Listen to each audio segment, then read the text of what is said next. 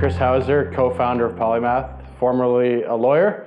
I still do a bit of legal work, but primarily focus on business and just execution of the Polymath platform.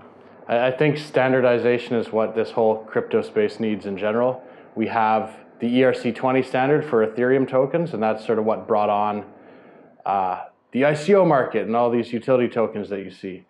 But what we're not seeing is security tokens, and that's just because there's no standard in place yet that can help with transfer restriction, help with verification of users, help with hold periods.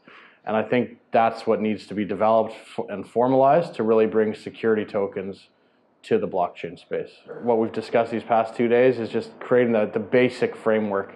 So what sort of verification is needed and what sort of restrictions need to be put in place for these security tokens. And that's what I think is most important to start. And then as the system grows, as the ecosystem grows, the space grows, I think that's when we can add more cool features like dividends, voting, freeze periods, and anything else that issuers may need. So I think what's really important is getting input from experts in this space.